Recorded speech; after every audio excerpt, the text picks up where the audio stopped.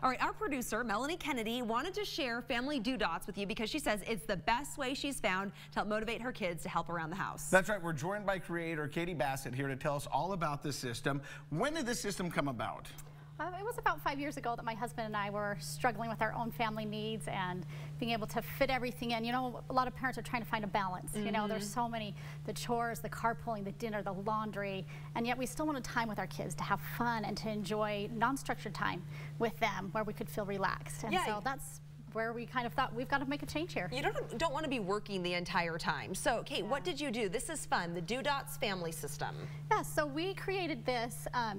My husband is a LCSW, so a licensed clinical social worker. So he has the background in child psychology, and I'm a special educator, so my background is education. So we came up with a research-based way to help children to be motivated and to also make it easier for parents so they don't have to continue to nag the children to get their things done. And the great thing is by putting this up on the wall, it holds everybody accountable.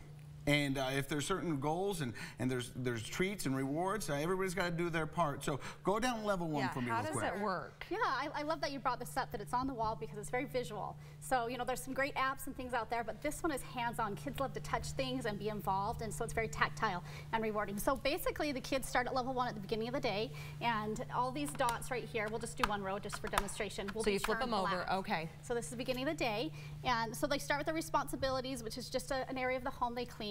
So this child has kitchen, and then a routine is something you want everybody in the family to do.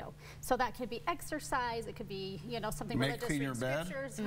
Make cleaning your bed. Ooh, that's in home. That's in bedroom already. Okay.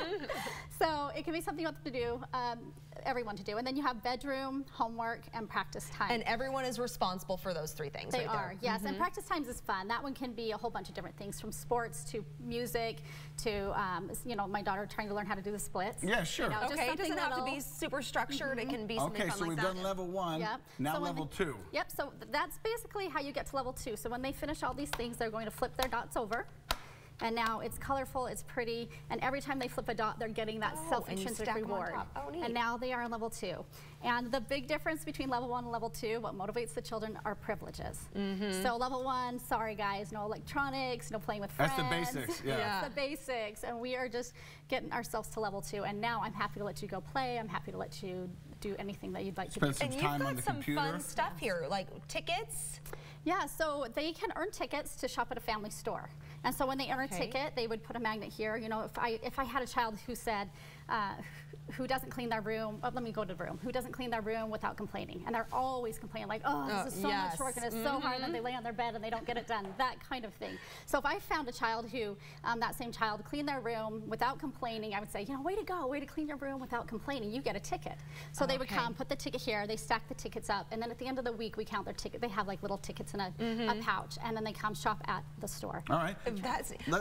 Let's go over goals, progress, service, and that. Okay, so this section right here is really values that you have for your family. So goals is things that you want kids to work on. We have some examples here for teenagers. Wake up on time, be kind to sister, clean closet.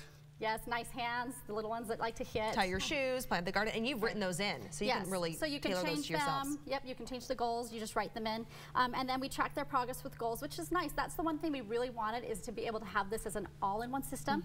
And so with the goals, you can include behavior. And you're going to give one of these away. How can people win it? Yes, we are. So on Family Do-Dots, Facebook, they can go there and get the instructions of how to enter to win. And we have a big discount we're going to tell you at the end of the show. Stick around. More Fresh Living. We'll be right back.